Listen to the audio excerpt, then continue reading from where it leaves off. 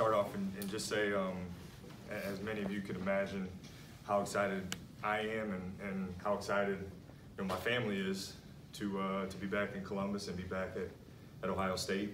I think when you talk about home, and especially for us, my wife graduating from here, obviously, I have a relative who was an okay player here as well.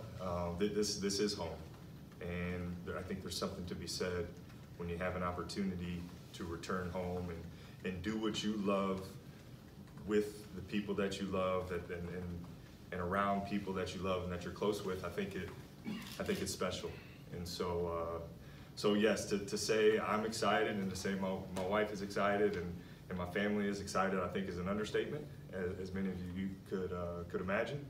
But nevertheless, I think it's something to express, because it really is. It is a blessing. It is an honor to be here. We view it that way, and I've been able to watch what Coach Holtman and his staff and this program, what they've been able to accomplish the last couple of years, and even from a distance, I think it's something that I admired and was intentional about paying attention to, and really never anticipated that this opportunity would present itself the way it did, but here we are, and we're excited to be here. So with that, yeah, anything you guys have.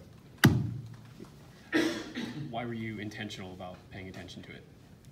I think in this profession, two reasons. You try to watch what other people are doing, what makes them successful. And Coach Holtman's got an unbelievable track record. So have always admired and watched what he's doing, try to pick up things that you can take with you wherever you're at to say, here's something we can add to help us. And then, to be honest, we're Buckeye fans. I mean, I think that's the other piece of it.